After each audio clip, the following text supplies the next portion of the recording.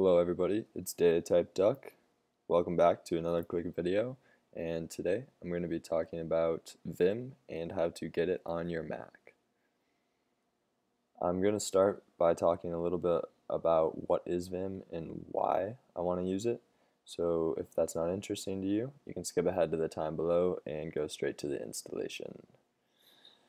So for those of you who don't know, Vim is a free open source text editor program for Unix-based machines. It was based on a program called VI, and Vim itself was released in 1991 as an upgrade to that. I think today there is a program called NeoVim out since around 2014. I think that's probably going to be kind of the next version of Vim for the longevity of it, but I'm just going to focus on the regular Vim today.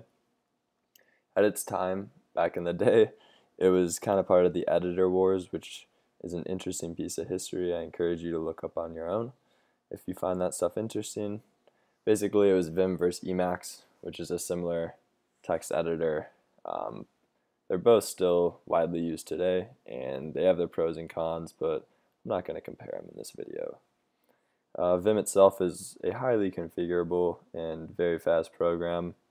So you may be thinking, why would I want to go use some bare bones skeleton command line text editor when I can use VS Code or Xcode or Atom?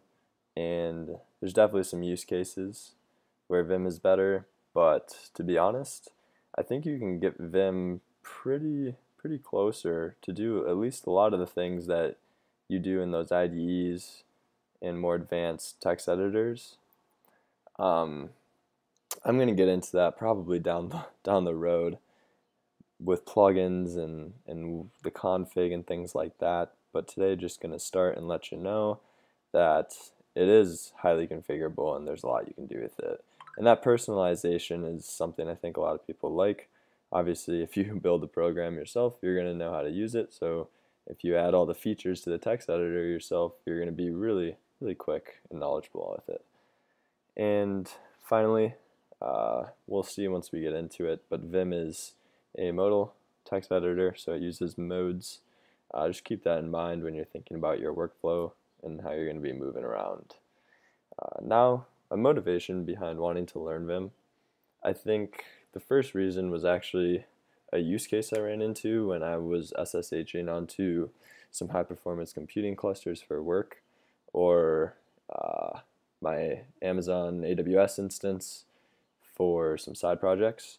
And you're going to realize real quick that if you want to edit a file when you're on a server, you don't have a screen and Xcode to look at. So you're going to have to use the command line interface and something such as Nano or Emacs or Vim to edit and save and work around those files. So the fact that it's headless and that it can be used on probably any machine you're going to encounter is super useful. At the same time, down the road, I know how fast and efficient your workflow can be with Vim, so I hope to increase my productivity and my efficiency by using it. Without further ado, I've talked enough about what Vim is and why we want to use it, so let's go ahead and get into the installation. Because it is a Unix-based program, it actually comes pre-installed on your Mac. It has for many years now. We can see this by running Vim. We'll see we're running version 8.1.2. You can quit out of that with :Q. Vim-B does the same command. We want to see what Vim we're using, so we're going to look at which Vim. We'll see user bin Vim. That's the default pre-installed Vim on your Mac. We're actually going to use the Homebrew version. I did some research. Looks like the Homebrew version is kept more up to date. It just seems overall like kind of a easier way to go. Probably going to run into less problems and keeps it managed inside Homebrew as well. So if you don't have Homebrew, you're going to want to go ahead and get that. It's pretty easy. Not going to talk about it in this tutorial.